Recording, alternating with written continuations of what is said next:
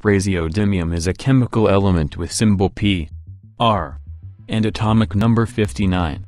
It is the third member of the lanthanide series and is traditionally considered to be one of the rare earth metals.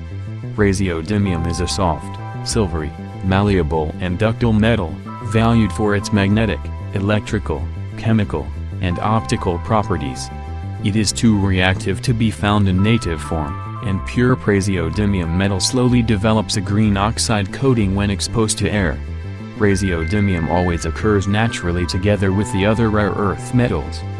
It is the fourth most common rare earth element, making up 9.1 parts per million of the Earth's crust, an abundance similar to that of boron.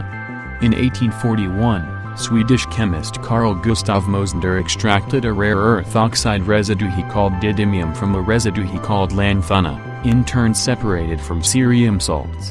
In 1885, the Austrian chemist Baron Karl Auer von Welsbach separated didymium into two elements that gave salts of different colors, which he named praseodymium and neodymium. The name praseodymium comes from the Greek prasinos, meaning green, and didymos, twin.